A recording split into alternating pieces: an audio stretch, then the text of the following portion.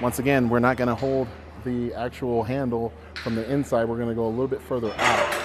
Really on this exercise, we want to make sure that we are leaning back, but we are keeping our chin not tucked in, but at least level. If we can look up a little bit, it usually brings your chin up a little bit. And with chest training, that's what we want. We want to be able to get more air, because the more that the weight increases, usually we struggle a little bit, and that's when that chin does what? Goes down into your chest, and then you start talking like this and looking like this, and it doesn't look cool, and it definitely doesn't feel comfortable. So we want to keep it level chin. If not, we can lift it up, look around, do whatever we got to do. Time and attention is key, of course. Want to do 8 to 12 reps on this. If you can do more than 8, or if you can do more than 12, increase the weight. If you can only do 8, stay there. And if you do less than 8, lower the weight just a little bit. All right, let's go get it.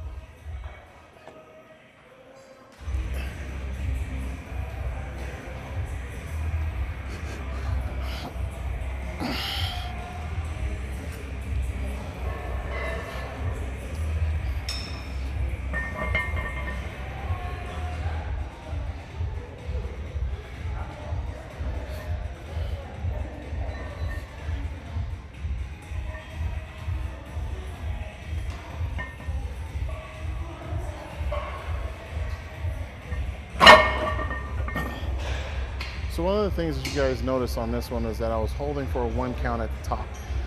Really just trying to make sure we feel that contraction. And actually with this type of weight, it allows me to see if there's any soreness of any other body parts.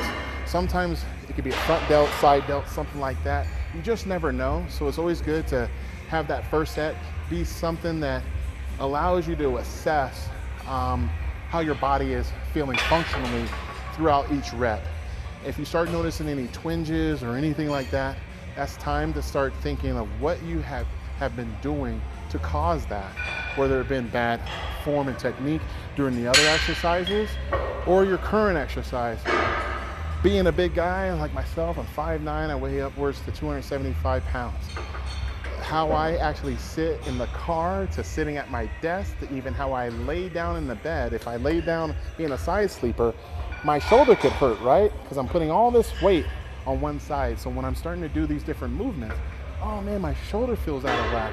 Or my trap, everything feels kind of out of whack. Well, it could be because of how you're sleeping and how you're actually maneuvering yourself throughout the day.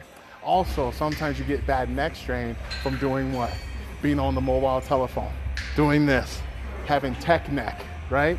So you have to really keep all these things in mind when you're in the gym training, because these are the things that can disallow you from actually getting those personal bests.